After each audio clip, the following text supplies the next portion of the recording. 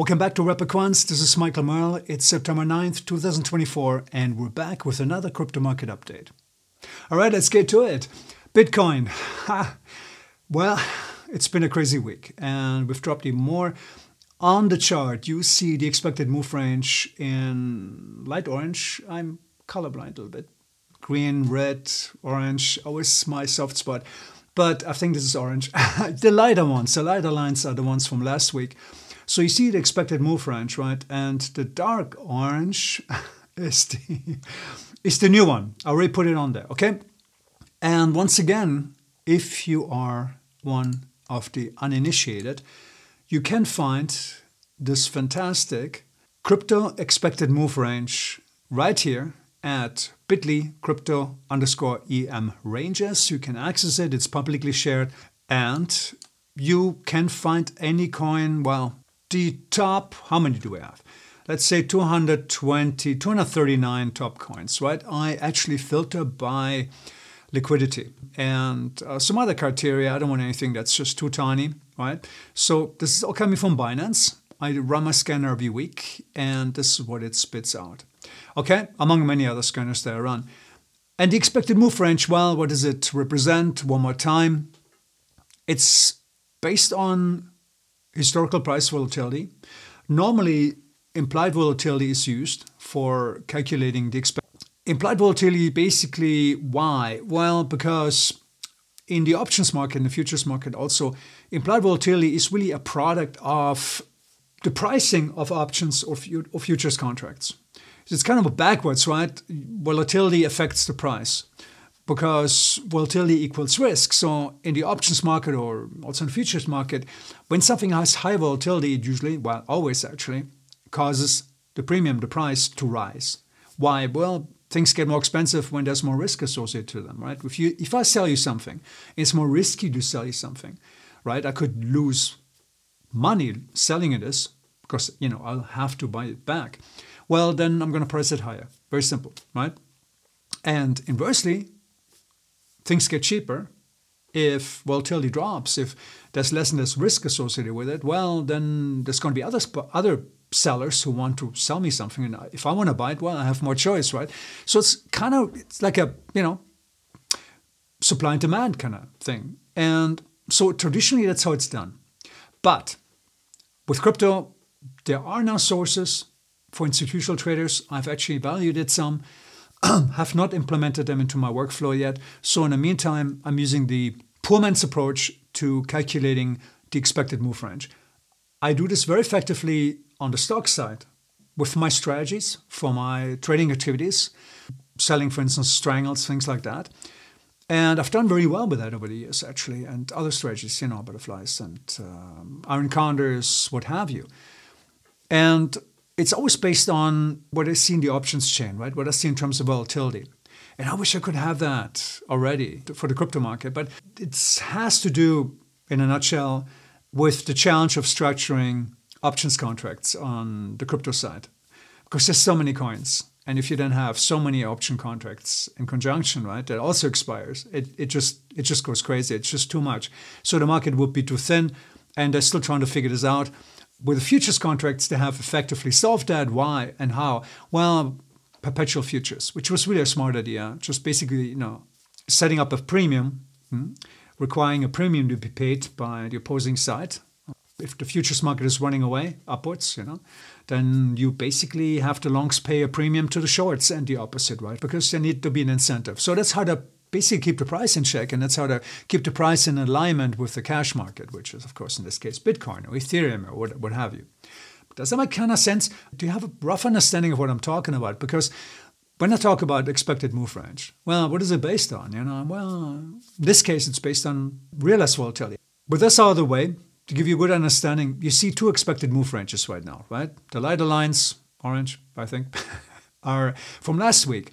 And we started the week here, right? Somewhere around here, I think. That was the beginning of the week. And you saw how much range we had. And that was much larger because you see that actually the low one has barely moved. Interesting. Since then, this one has gone from here to here. How come? Well, because we had less volatility. We have dropped. But all in all, you see actually deflation of realized volatility. Again, that's based on one standard deviation. So it's basically 68.7% probability that we stay within this range. And obviously we have. I mean, the ranges are so wide at this current moment in time that the odds are probably a little bit higher. But, that's the algo and we're sticking with it. So moving forward, okay? What do we have for this week? Well, look at this line, look at this line. And we're basically looking here at around 51,200 and 58,000. So the range has really moved a little bit, right? It has dropped and it has also compressed. That tells us a few things about the market. It's actually becoming less volatile, although it feels like it has become more volatile because we have dropped, right? Everyone's looking always at direction. And direction, there's more about the market than just which direction it moves, right? It's always a matter of probability because what has happened really doesn't matter, right? That's in the past. What we should be focused on is what will happen in the future. And what we have here is now thresholds, which are very important. And again, they line up so nicely. See, last week they lined up here. This was the inflection point on the upside. And this week it lines up here. Again, see that, how it touches? And again, this was done algorithmically. And I mean, had I moved this manually, I probably couldn't have put it in a better spot, right? In terms of figuring out where upside resistance is going to be. And it's going to be right there. Where? Yeah, 58,500, somewhere around there.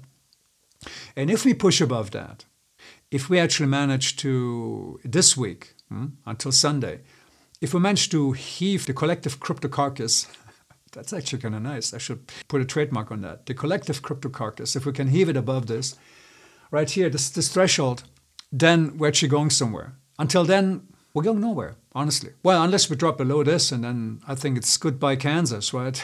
So, yeah, we're going to probably drop, well, I'd say probably in mid-40s or something. I don't know. I mean, at this point, we're in this chop zone, and I think we're not going to see anything really decisive. The most decisive move I've seen so far, that we have all seen, has already happened when we dropped below 50K. And I think that's really where the rubber meets the road on the bearish side, right? Until then, it's just all scaring the children. That's all, okay? Let's also look at Ethereum real quick. This is going to be really interesting because what I actually foresee right now is kind of a settling right down here. And maybe there's going to be a little bit of a retest. I mean, unless we drop and then the whole equation changes. But think about this. While we stay inside of this, in this range here, what's going to most likely happen is that it's going to start compressing more. It's going to bounce around more. And then let's think forward, right? Because as a trader, that's what you need to do. What happens next week? Well, when I do the same exercise, right? I'm going to change the colors again. And then you're going to see the next expected move range probably even compress even more. Maybe not by that much, but quite a bit. And at some point, we're going to be coiling up to the point where we break out. Boom, it's just going to take off. And then, the next day, you're going to see a headline on Zero Hedge or wherever. Bitcoin rallies as X and X and X. Some excuse, right? That is completely irrelevant, honestly. Or it might happen on the opposite side. Might happen as well. So if we see a drop after such a compression, it's probably going to be big. But, normally drops are big anyway after something like this. Because why? We're building support here as well. So this is a double-edged sword, right? If we drop through the support, all this support here, see, this used to be resistance, now it's support. And the expected lower thresholds, EM, let's just call it EM ranges, right?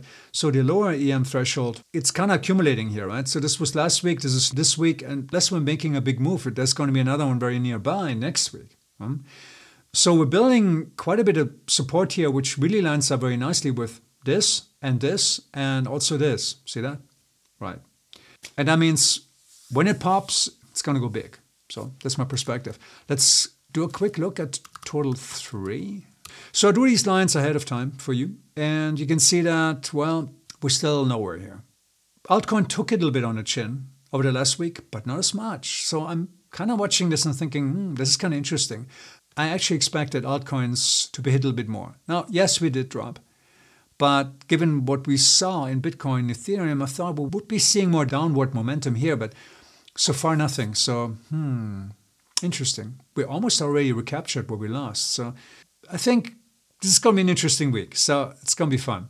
All right. A quick update, by the way, for all of you subs. Got some good stuff. Veritas is live. I put a lot of work into this, guys. And again, if you don't know what I'm talking about, Veritas is my trend signal. It's crypto trend signal, crypto season signal, so to say. It tells you one of 4 things. We're either in cash mode, cash season, which we're in right now, actually, right here. Are we in Bitcoin? Are we in Ethereum? Or in altcoin season? Ah, I love altcoin season. But we're not there yet. And I did a hell of a testing, a lot of testing for Veritas. Also for Gravitas, by the way. But we'll talk about that some other time. Here we go. This is the chart, and it's actually, you can see it when you click on this link as a subscriber. So you have a report you get every day, obviously, right? And it tells you what season you're in, very simple, and how long you have been in the season. So this basically has been for quite a while already, in this particular configuration. And by configuration, I'm talking about various settings that I use for Bitcoin, Ethereum, and also Total 3, which I had to recreate. This is the graph right here that I just showed you, which you saw linked in the alert. That's what's being generated by the configuration. And, you know, to be honest, it's actually not the most profitable ones. There were ones which were much closer to 40K. But I'm not just looking at just net profit. I'm also considering the stick with it factor, which I brought up last week. Last week I talked about the SWIFT and that it's sometimes difficult for retail traders, for people who are not really professional traders, who haven't been around the block a few times, to stick with the system, because it's just drawdowns, right? Drawdowns shake out a lot of people. Some people are just psychologically maybe a little bit more fragile when it comes to enduring deeper drawdowns. Some of us are more resilient to big drawdowns. I mean, you know, you got to give it to the crypto community. They've been through hell and back, right? But still, if I want to offer a signal to my subscribers, I need to find a middle ground between wildly profitable but more volatile and, well, not volatile at all and being less profitable. So I found the middle ground. And also in terms of the balance between the seasons. And here, what you see right now is the signal over the last 4 years and how it has performed. And this is really important to actually keep an eye on this. It's built its way up. It really took great advantage throughout the entire bull market here, all the way into late 2022, even during this correction here, which I paid a lot of attention to. And this is actually starting at $1,000. This is quite crazy, actually, if you really think about it. So you can scale up in your mind, right? Had you put 10,000 into it. And again, it doesn't go short. This is basically just tells you if you are either in cash, Bitcoin, Ethereum, or altcoins. And it doesn't pick the altcoins for you. This goes by Total 3, performance of Total 3. If you want altcoins, that's a different system.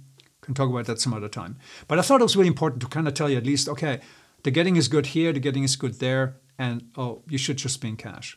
I think it's really important for the average trader. And I didn't see anything out there. And I see people on Reddit and other forums constantly guessing. Are altcoins going to perform? You know, what's with Bitcoin? Well, we're in a new bear market. I mean, people were talking about the crypto bear market when we were around 65,000. And so I said, you know, this is ridiculous because trying to pick the tops and bottoms all the time is just a fool's errand. And it never works for people, for most people. There's only a few people I ever met in my life who are professional traders who are able to even get close. And this gets as close as possible, I think. And it does a great job. And it really, as you can tell, yeah, it took a little bit of a hit here during the bear market. But it really escaped almost unscathed, given the context here. And I really like this configuration, especially it really took massive advantage of the recent bull run. And yeah, it took a little bit of a hit here, took some of it back during that run up here. And now it's kind of like settling out in cash for a while. So that's what it's doing right now. And I can actually show you. This is Ethereum versus Bitcoin, this is Ethereum versus USD, and this is basically Bitcoin USD. So I'm using actually the comments, which tells you positional navigation more accurately than just a sensor or just an algorithm by itself. And I actually kind of repurposed that as an indicator. And it works extremely well. I used it for Gravitas, and Gravitas has been just kicking ass and taking numbers for the last 2 years. So I incorporated it also into Veritas. And I love it. So these are my settings, and that's what I'm going by. And the outcome is basically that. Price point, I don't know yet. I'll make it cheap because I think it's something everyone should be having access to, really. So it shouldn't be something that's so priced out that it's too much of a hurdle. I want people to use this very effectively and at least not get wiped out during the next bear market. And also much more pressing, I think, take full advantage during the next bull market. All right, that's all I got for today. Hope this was entertaining and informative, and see you all next time. Cheers.